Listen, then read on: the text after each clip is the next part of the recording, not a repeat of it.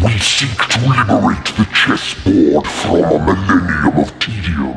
Let the richly painted warriors of 1,000 worlds battle across their checkered fields. Let the clatter of dice despoil their cold and logical perfection. Let the chessboard be a playground of the imagination. Let it be Chess 28.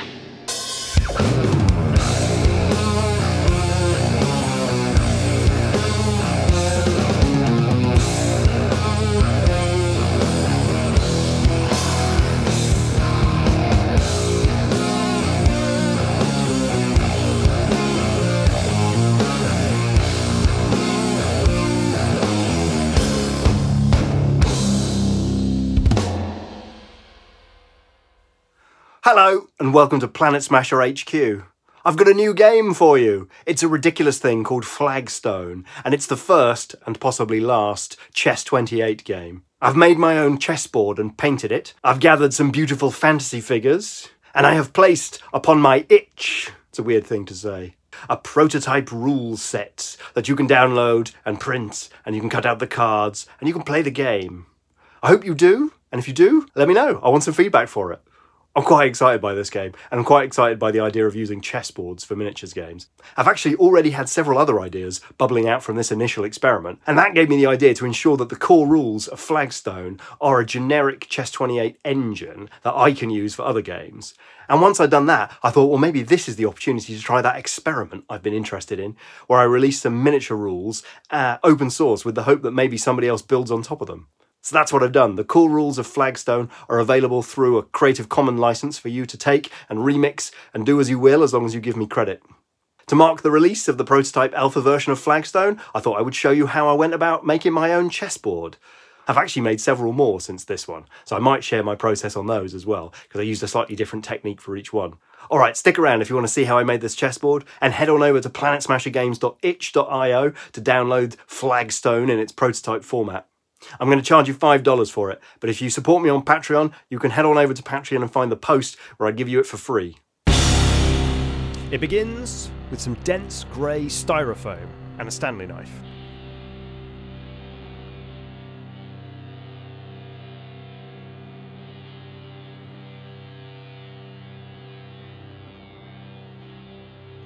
Okay, let's cut the rest of them out.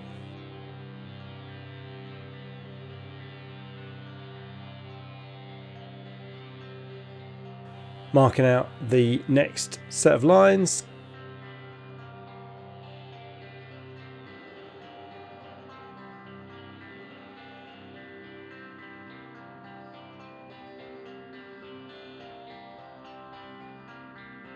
Okay, time to add some texture using the age-old art of punching it.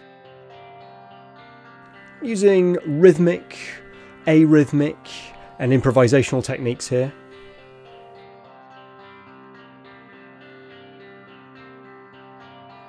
At this point, my daughter asked me to keep the noise down. This is a rock from a recent trip to the beach.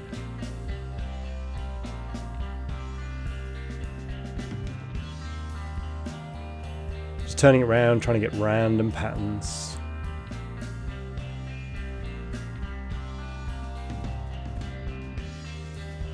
Let's break it into some rows. And into some squares.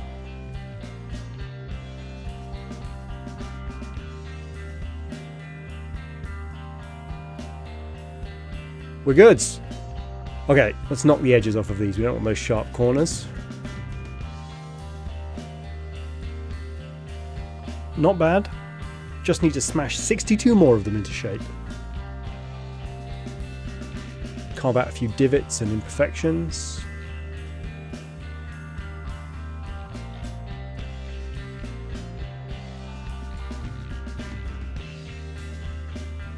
Okay, in this one, well, I wanted to have a few that were sort of lower than the others. So I carve a cross into the top and then cut a couple of mils off the top of it, trying not to injure myself. Oh shit.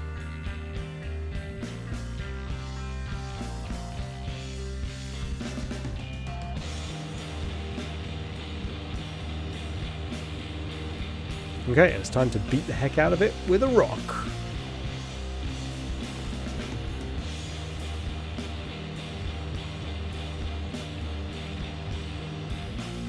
Yeah, and there we go. They're all done. Just arrange them. It's as easy as that. Just tighten it up. Alright, now they're made, it's time to stick them down. Let's grab the PVA glue.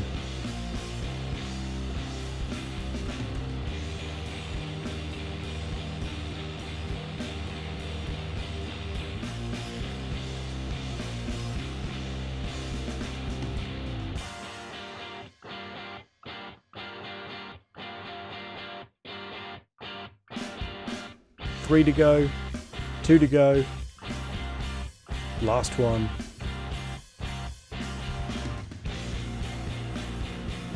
Okay, now I missed out a step here. The next stage after the glue dried was to add some texture gel. Yeah, here it is. Acrylic medium sand textured gel. And after that's dried, it left some gaps, so I'm going to go in with some Milliput. It's going all around, filling in all the little gaps, giving it some texture in these crevices. And once the Milliput is dry, it's time to go in with the first layer of paint. I'm using this AK Interactive's terrain paste paint stuff. This one's the asphalt. I've used it before because it's got a nice fine grain to it, and you basically paint it over anything. What I didn't realise until it dried on this build was that it's got a really nice glittery effect, I guess to make it look like asphalt, which works really nicely in this build because it looks kind of like marble. In other projects I've used it as a black undercoat.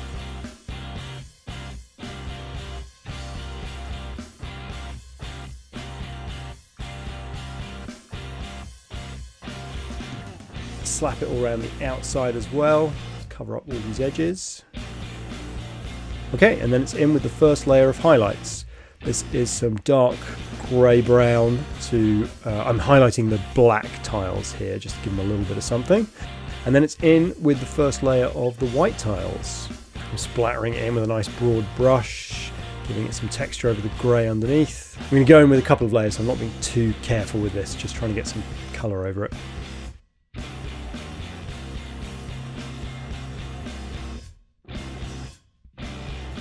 And then in with the next layer. Probably should have cleaned the brush a bit better because it had a lot of brush marks, but you know, we use the texture. Just decided to work it in. I wasn't sure at this point whether I was going to wash the tiles or not to bring it together. And now in with a dry brush with a slightly lighter tone.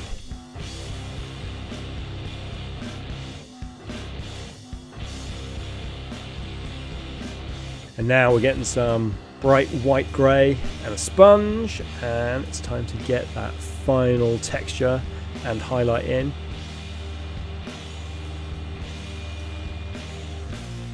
I'm using a squarish sponge here, which made it kind of easier to contain the mess. In fact, on 32 squares, I'm not sure I really did any overspill onto the blacks. I love using a sponge to paint. I use it on quite a lot of terrain and also big vehicle models and stuff. And then that's pretty much it for the painting. So we are done with our marble chessboard. Time to finish it off. So I've got this frame, I'm cutting it out. I thought this was a spare frame. It turns out my wife kind of liked this picture. And so here it is. A scratch-built chessboard of black and white marble framed in gold.